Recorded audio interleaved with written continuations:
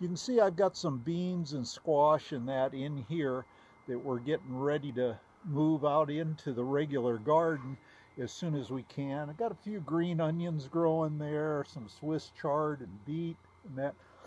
But here's the key to my whole cold frame.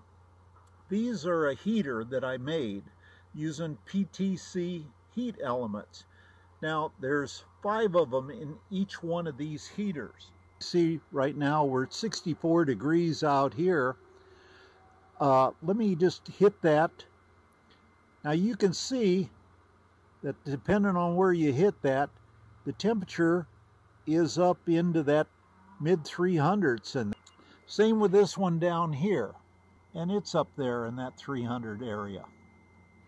Now what these are, they're 12 volt heat elements that I've got put in a can of sand, and I took 10 foot of 1/4 inch copper tubing, crimped it on each end, and took and bent it into a coil around a can of green beans. And using a can of crab meat, it fit just perfectly with those heat elements in there, and it sandwiches them in real tight and gives it that heat. Now these things have been going since November, so we've got over 6 months on them, and they still just keep cranking out. All right, I want to show you how I made this. I'm just going to take it apart and put it back together. Now I turned this thing off probably over a half hour ago, and I don't know if you can see this, but the temperature on them rocks that I had in the bottom of this are still over 170 degrees. Okay, now what I've done is I have 5 of these PTC heat elements. They're 12 volt, 50 watt, and they get up to 423 degrees, something like that, Fahrenheit. Now these things only measure about 1.5 inches by 3/4 of an inch. They're 12 volt, so you'll just take, I have 5 of them in here, so I have 5 of the red wires all hooked together for positive, and 5 of the black ones all hooked together for the negative. Now all I've done is I made a coil here out of 1/4 inch copper tubing. Now they're 10 foot long. At Lowe's they sell 5 foot length for $8 and 10 foot for $9. So if you're ever going to take and use copper tubing from Lowe's, be sure and cash in and get the 10 foot length. Okay, all I'm going to do is I'm going to take this element, and it'll slip right in between this coil that I made. I used this crab meat can, and I took a can of green beans and wrapped this 1/4 inch tubing around it and made a coil. And these heat elements will just slip in there tight on both sides. It was the perfect size for doing that with. So I'm going to just slip this down in there, just like that. Now the heat doesn't seem to hurt these wires. They're a silicone type insulation on there. Now when you get that all situated in there, now I took these rocks and put them in the bottom just to fill up space, and they do hold heat. And I'm just going to take this sand and fill in. Try not to make a mess. I'm on the wife's dining room table, and so I'm trying to keep this as sanitary as I can. This sand is still hot too. Now once I get it in there, I want to fill that sand in between the can and the coil. Okay, we got that all in there. We'll tamp that down a little. And now I've got a flower pot here that I just put a piece of foil in the bottom of that. I'm going to set that on this, and we'll take and put some sand in the bottom of that.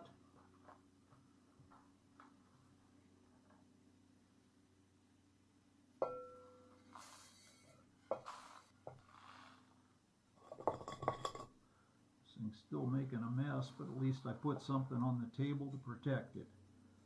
Okay, got that in there. Now I can put this can right down in there and fill in around that with more sand.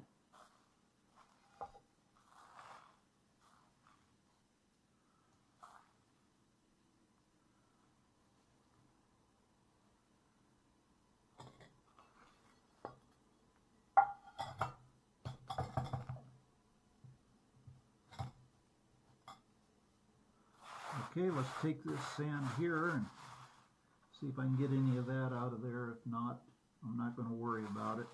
I can just dump it all outside. Okay, let's hook this up to our power supply. I have a 12 volt 30 amp power supply here. You probably won't be able to see this on camera, but there's 3 terminals here that are positive, 3 that are negative, and I have the one for my my plug.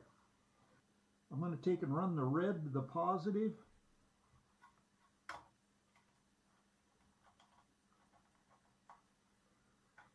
We'll just screw that one down.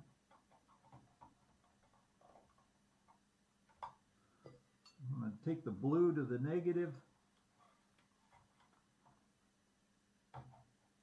Now this is DC, so it's not going to matter on the 212 volt leads.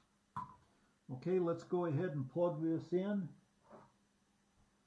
Now you can see that this thing will go up to about 250 watts. We're at 194, 200. Watch that climb.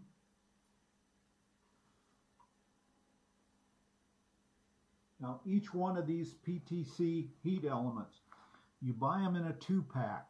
They're 2 for $10, so they're running you about $5 a piece.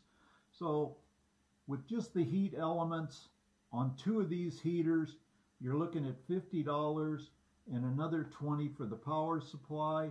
And I just had some cords and wire laying around to finish this off along with the flower pots. Okay, you can see we're up to 202 and it's starting to drop down now. This thing will take and level off somewheres around that 80 watt area with just 1 heater going. With 2, it'll be around 160, and if you use a 12 volt fan, you'll punch it up to about 180 watts. Now that's cheap power to heat your cold frame overnight, and I just let it run 24 hours a day, and I open it up during the day just to let the heat out, or my automatic vent opener for a greenhouse on there will open that lid up with no problem. You can see now we're dropping down to 165. Let's do a temperature check on this. Okay, we're up to 185, 187. Let that go. And it's going to take about a half hour for this to get up to full temp. Okay, it's been about 10 minutes now. Let's do another temperature check. We're up into that 245 area and climbing.